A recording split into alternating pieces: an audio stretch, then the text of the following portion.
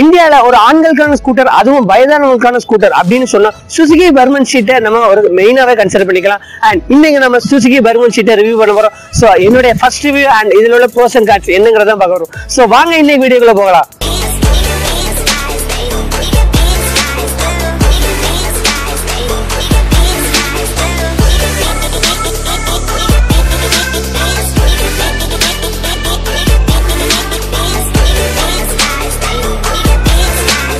இந்த பைக்கோடைய pros and கான்ஸை பார்க்கறதுக்கு முன்னாடி இதனுடைய குயிக் ஸ்பெசிஃபிகேஷன் பார்த்துட்டு வந்துடலாம். இதனுடைய இன்ஜின் வைஸ் பார்த்தோன்னா நமக்கு 124cc சிங்கிள் சிலிண்டர் ஏர் கூல்ட் இன்ஜின் கொடுத்துருக்காங்க வித் 2 வால்ஸோட வருது. இதனுடைய மேக்ஸிமம் பவர்னு பார்த்தோன்னா நமக்கு 8.7 PS at 7000 RPMலையும் 10.2 Nm dark at 5000 RPM produce பண்ணுது. இதனோட பிரேக்ஸ்ன்னு பார்த்தோன்னா நமக்கு ஃப்ரண்ட்டில் உங்களுக்கு டிஸ்கோ, ரியரில் நமக்கு ட்ரம்மும் கொடுத்துருக்காங்க.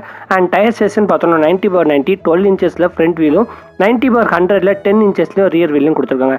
இதனுடைய சஸ்பென்ஷன் பார்த்தோன்னா நமக்கு டெலஸ்கோபிக் இன் ஃப்ரண்ட்லையும் ஹைட்ராலிக் இன் ரியர்லையும் கொடுத்துருக்காங்க. ஸோ இதனுடைய ஓவரால் வெயிட் என்னன்னு பார்த்தோன்னா 108 கிலோவில் வருது. இதனுடைய ஃபியூல் டேங்க் கெப்பாசிட்டின்னு பார்த்தோன்னா 5.6 லிட்டரில் கொடுத்துருக்காங்க. ஸோ இதனுடைய ஃபியூச்சர்ஸ் என்னெல்லாம் இருக்குன்னு பார்த்தோன்னா LED ஹெட்லைட் கொடுத்துருக்காங்க. And trip meter, speedometer, clock இது எல்லாமே கொடுத்துருக்காங்க. இது எல்லாமே டிஜிட்டலில் ப்ரொவைட் பண்ணியிருக்காங்க. ஸோ இது எல்லாமே இதனுடைய பேசிக்கான ஒரு ஸ்பெசிஃபிகேஷன் சொல்லலாம். ஸோ இப்போ நம்ம இதனுடைய ப்ரோஸ் அண்ட் கான்ஸ் என்னங்கிறத பார்க்கலாம். இதனுடைய ஃபர்ஸ்ட் ப்ரோஸ் என்ன அப்படின்னு பார்த்தோன்னா இதனுடைய இன்ஜின்னு சொல்லலாம். ஸோ ஒரு 125cc செக்மெண்ட்டில் இதுதான் இப்போதைக்கு ஒரு செகண்ட் லெவலில் இருக்கிற இன்ஜின் தான். பட் ஆனால் ஃபர்ஸ்ட் லெவலில் நமக்கு ஆல்ரெடி தெரியும் டிவிஎஸ் என்டாப் தான் இன்னைக்கு வரைக்குமே 125cc செக்மெண்ட்டில் இன்ஜினில் டாப் வைஸாக இருக்குன்னு சொல்லலாம். ஸோ அதுக்கு அடுத்தபடியாக இந்த பைக்கில் உள்ள இன்ஜின் தான் ரொம்பவே ஸ்மூத்தாக இருக்குது அண்ட் நல்லாவும் இருக்குன்னு சொல்லலாம். ஸோ இதனுடைய இன்ஜின் பெர்ஃபார்மன்ஸ் 125cc தகுந்த மாதிரி தான் இருக்குது. ஸோ இந்த engine already Suzuki ஆக்சஸில் same engine தான் யூஸ் பண்ணியிருக்காங்க. ஸோ அதே தான் இவங்க இங்கே ட்ரான்ஸ்ஃபர் பண்ணியிருக்காங்கன்னு சொல்லலாம். ஸோ இன்ஜின் வைஸ் இது நல்லா இருக்கிறதுனால இதை நம்ம ஃபஸ்ட்டு ப்ரோஸாக கன்சிடர் பண்ணிக்கலாம். ஸோ இதனுடைய செகண்ட் ப்ரோஸ் என்ன அப்படின்னு பார்த்தோன்னா இதனுடைய சீட் சைஸ் அண்ட் ஃபுட்ரெஸ்ட் ஆகட்டும். ஸோ இதனுடைய சீட் சைஸ் அப்படின்னு பார்த்தோன்னா ரொம்பவே ஸ்மூத்தாக இருக்குது, ரொம்பவே நல்லா இருக்குது. அது எஸ்பெஷலி ஒரு பில்லியன் சீட்டுக்கு ரொம்பவே நல்லா இருக்குன்னு தான் சொல்லலாம். ஸோ இப்போ வரைக்குமே ஸ்கூட்டி ஆகட்டும், பைக் ஆகட்டும், இது எல்லாத்துலேயுமே சேர்த்து இந்த பைக்கில் தான் உங்களுக்கு பில்லியன் சீட்டருக்கு ரொம்பவே ஒரு கம்ஃபர்டபுள் ரைட் கொடுக்குற அளவுக்கு இந்த சீட்டை ப்ரொவைட் பண்ணியிருக்காங்க. ஸோ அந்த 2 சீட்டர்ஸ் பின்னாடி இருக்கவங்க ரொம்பவே கம்ஃபர்டபுளாக இருக்கும்.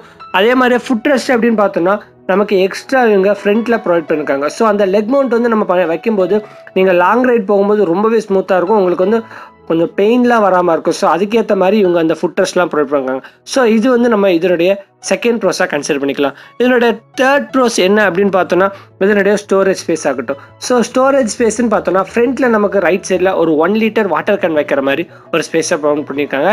அதே மாதிரி லெஃப்ட் சைட்லன்னு பார்த்தோன்னா ஒரு மொபைல் வச்சு அதில் நமக்கு ஒரு 12 volt சார்ஜ் அடாப்டரும் கொடுத்துருக்காங்க.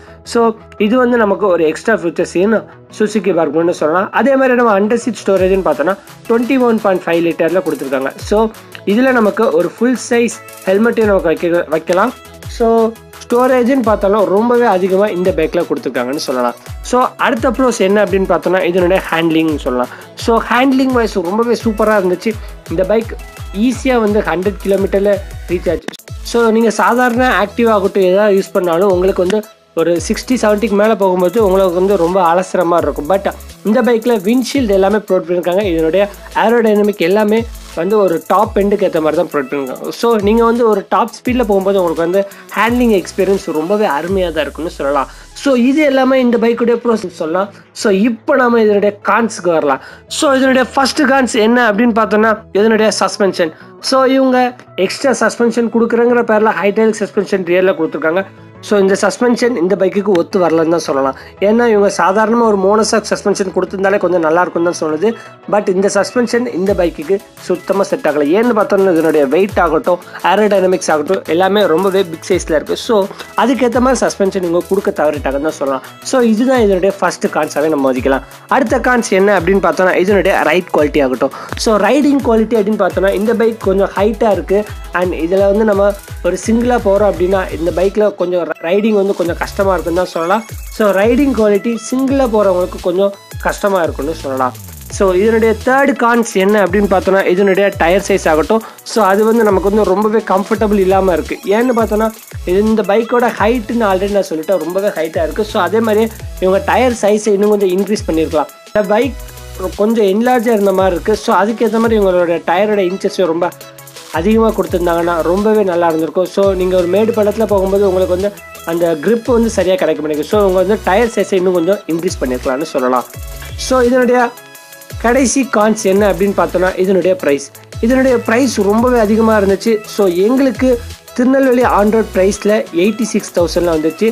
ஸோ உங்கள் ஊரில் என்னென்ன ஆண்ட்ராய்ட் ப்ரைஸ் இருக்குன்னு உங்களுக்கு தெரிஞ்சிச்சுன்னா கீழே நீங்கள் கமெண்ட் பண்ணலாம். அண்ட் இந்த பைக்கு தான் இப்போ இருக்கிற ஸ்கூட்டி செக்மெண்ட்டில் ஒரு டாப் ப்ரைஸ் தான் இருக்குன்னு சொல்லலாம்.